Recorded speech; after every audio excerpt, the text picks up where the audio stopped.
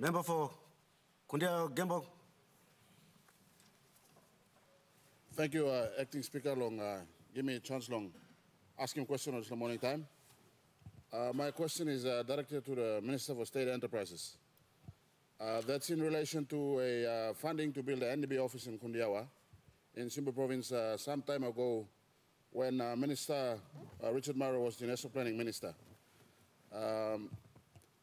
I'd like the Minister for State Enterprise to confirm in this House and to the people of Kundiawa-Gembogl and Simba Province to establish the whereabout is the funding in NDB.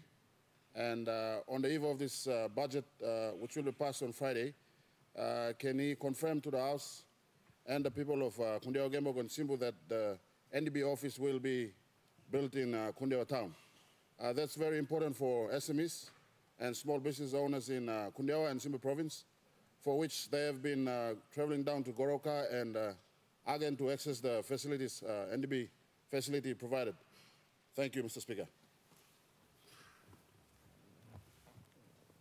Minister for State Enterprise. Thank you, Mr. Assistant Speaker. I'd like to thank the member for Kundiawa-Gembogl for this important question. Firstly, I want to inform the member in Parliament that I am not aware of funding being allocated either in the National Planning Budget or within the National Development Bank's working capital budget to build or even improve whatever is remaining of our premises in Kundiawa. But I will check.